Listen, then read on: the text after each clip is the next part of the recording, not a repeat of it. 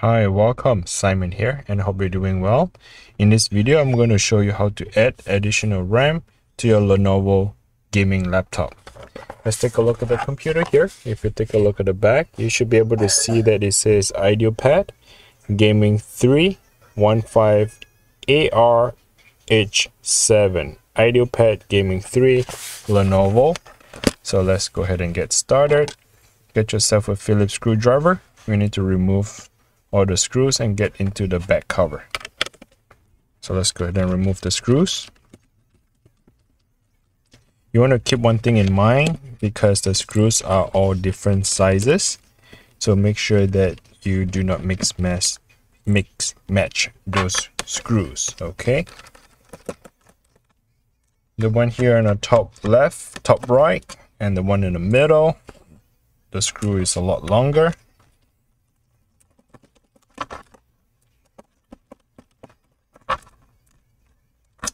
Comparing to the screws that are below down here. There are 4 screws at the bottom and it's a lot much shorter.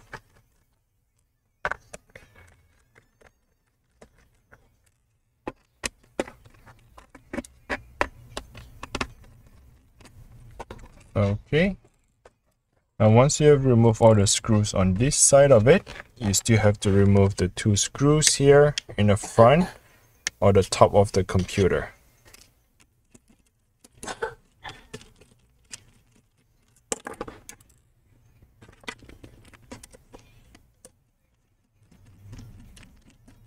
Once you have removed the 2 screws, you then now can try to pry open the top part right here because we need to slide this plastic off. I'm using a plastic prying tool.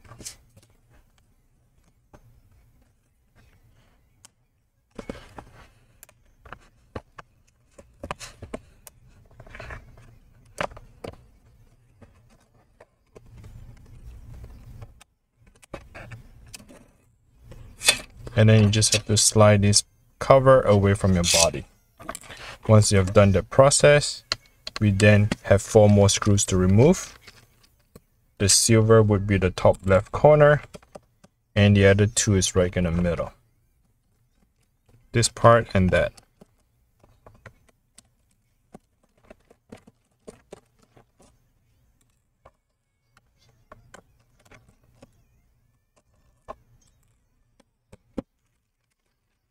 Once you have removed the 4 screws, you then now can remove the back cover. What I like to do is I like to start from the very corner. Use a metal prying tool to get underneath that plastic cover. And have the plastic prying tool to add more pressure to the corner and open it up.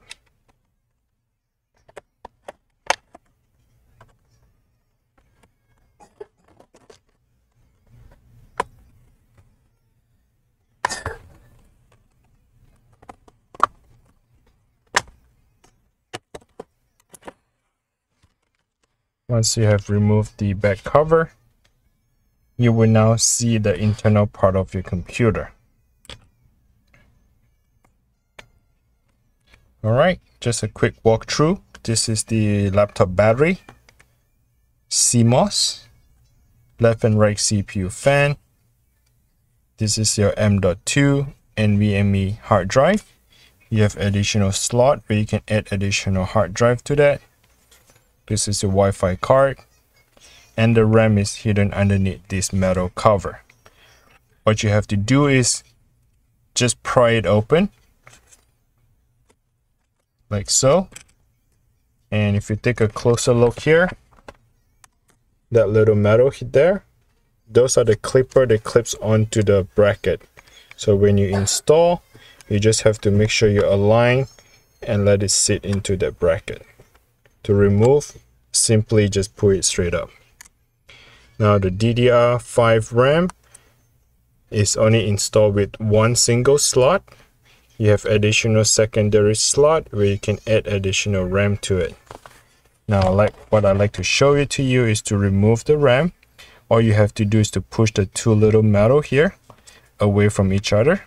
push it away, and now the RAM will just pop up at 45-degree angle, and you can slide it out to that direction. And again, slot number 1, slot number 2. Here is the DDR5 RAM. How do you know? You take a look here, it says PC5. That is the DDR5, 8 GB of RAM. Alright, what I'll do is I'll link the description down below where you can buy the replacement RAM or additional RAM to add into your computer. Now, assuming this is the new RAM that comes in, all you have to do is to make sure that the gap is aligned to the slot of this gap right here. Slide it in at 45-degree angle like that and push it in. All you have to do, just push right in the middle. The two-side clipper would lock and clip it in. Now 8 GB, you can do another 8 here. That would be 16 total. Or you can change this out to 16 and add additional 16. There will be 32 GB of RAM. This is the bracket to install. You just have to push it back in to that slot. Just as simple as that. Once you have the bracket installed, pretty much you're all set to go. There's no configuration needed, and you just have to put the back cover back together.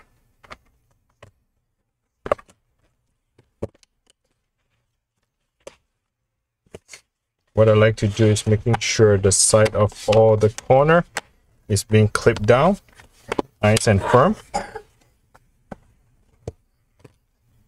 The next step is to have the screws to put back together. Top right corner is the silver, the white screw. Top left corner is the white one. And there are 2 long screws right in the middle.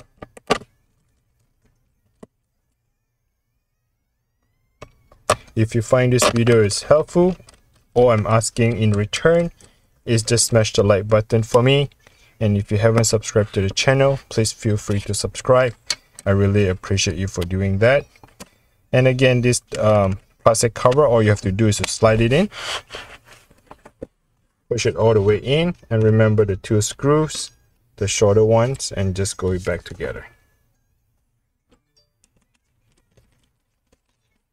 I'd be really appreciate if you like the video, and if this is really helpful to you and you were able to add additional RAM to your laptop, just give me a like. That would do.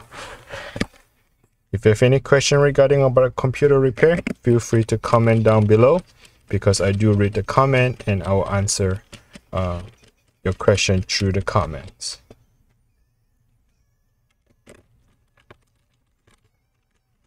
Alright, once you have the 4 long screw that go on the top and the middle, you then work with the shorter screws at the bottom. If you're going to be curious to know, do I need to configure the RAM? The answer is no. As soon as you install the RAM, the computer would recognize it, and all you have to do is just start using a computer. Just a quick reminder, if you're not sure where to find the RAM, please check the link down in the description below. I'll direct you to Amazon to get the DDR5 laptop RAM, and you can just install directly.